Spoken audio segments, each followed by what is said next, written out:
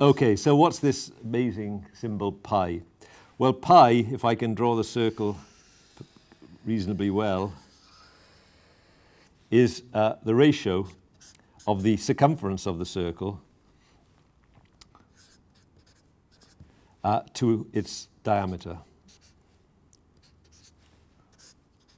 So that's what pi is, and we all know that it's 3.14159 2, and now I'm struggling. I think it's a very good test of geekiness. I think if you can only write pi down to 6 significant figures, you're not really very much of a geek. But if you can go 4 or 5 beyond this increases your level of geekiness.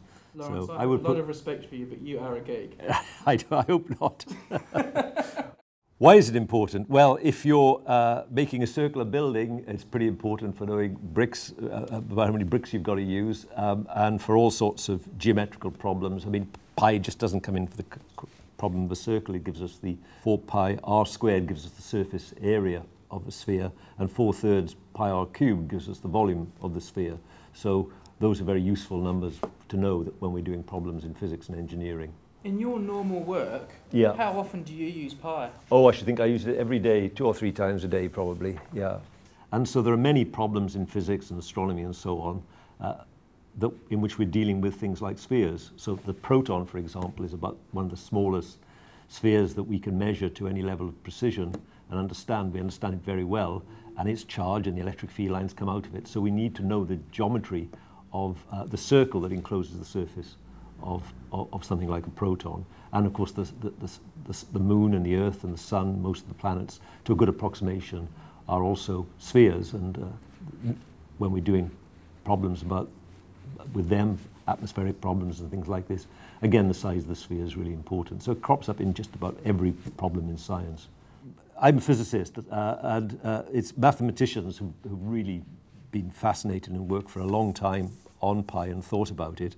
And I guess one of the things we learn in school, that to a reasonable approximation this number is actually 22/7. Now, it doesn't give us the ratio of the circumference to the diameter that accurately, but it's a pretty good approximation. If you put that into a calculator, you can compare what its value is to the precise value of pi. But mathematicians have been fascinated at the prospect of trying to express pi as a sum of integers or fractions of integers, and there are various ways of doing this. And I think one of the most remarkable ones is this, that pi by 4, now pi is 3.14, so pi by 4 is around about 0.8. And it turns out that pi by 4 can be written in terms of an infinite series, and I'll see if I can get this right.